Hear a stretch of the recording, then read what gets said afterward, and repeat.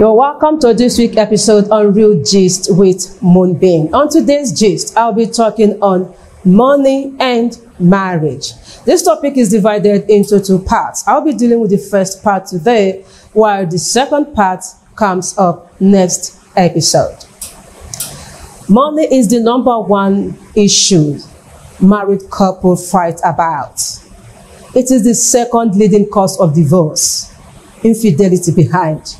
When we talk of money in any kind of marriage, we are bound to find frustration and tension. No matter how much you love your spouse, trying to merge your lives with his or her money can be a bumpy ride. After all, you're both coming from different life experiences. The way you perceived and internalized these experiences was probably different. That's why you two have two different views on money. So, give each other's grace and use these steps to build a bridge.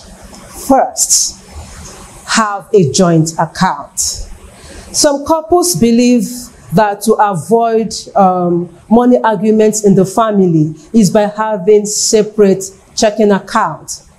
His paycheck goes into one account, while hers goes into another. Bills are paid separately. No harm, no foul, right? Wrong. This is the foundation for the major problems with your money and marriage. But you guys' marriage is a partnership, right? So it's no longer his or her money. When you got married, either in the court of law, church, or mosque, the officials said to become one. Separating the money and splitting the bills is a bad idea that leads to more money and relationship problems down the road. Do not keep your money in separate accounts. Bring it together, put it together, and see it as a whole. Secondly, discuss each other's life choices. Discuss your life choices. Let's say you are content, shopping at Goodwill whenever you want to update your wardrobe, but your spouse loves buying name-branded items and at full price. If you have an income that cannot support expensive taste, that's going to be a problem in the family. This is the reason why you need to discuss each other's lifestyle together.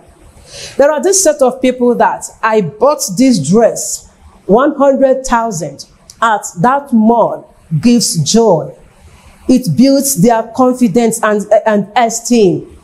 So if you have such person, you know what it is. But I also want you to remember that time back then when you were in your parents' house, or you were living alone as a working class lady or as a successful young guy. Remember that the children wasn't there. The school fees was not there. The buying of diapers, the buying of baby food. Some of the expenses that is on you now wasn't there. Marriage is a compromise. If you have such spouse, you can kindly use an outlet mall. Use an open market where you can still buy that branded item of 1,000 sold in 100,000 in a month. You can still get it for 30,000, 50,000 in an open market.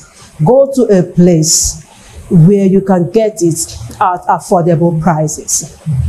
Finally, recognize each other's difference in personality. It's very important. Everyone's money mindset is different, and it attracts the opposite. Chances are, one of you likes working with number. That's the nerd.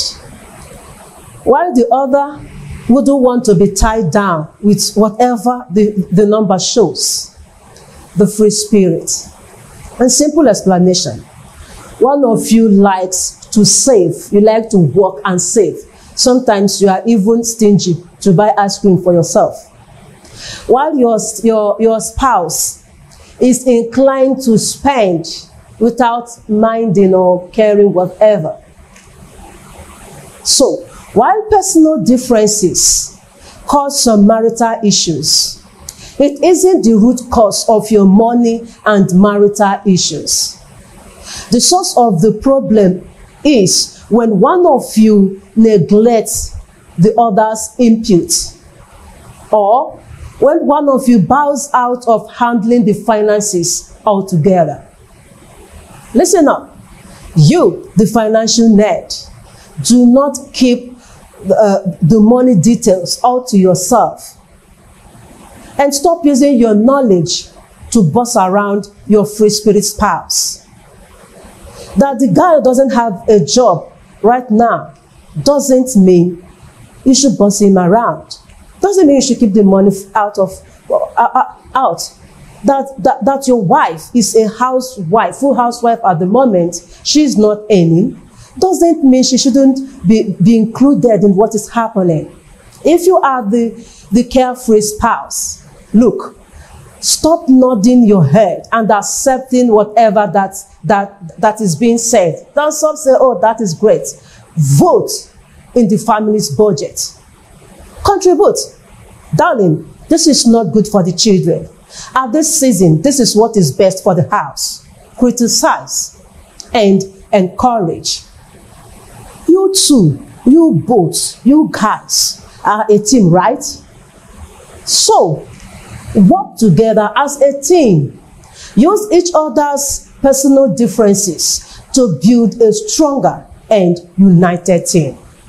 Thank you for watching this episode. Do not forget to like, subscribe, and share. Keep watching while I bring you the second part next week. Bye.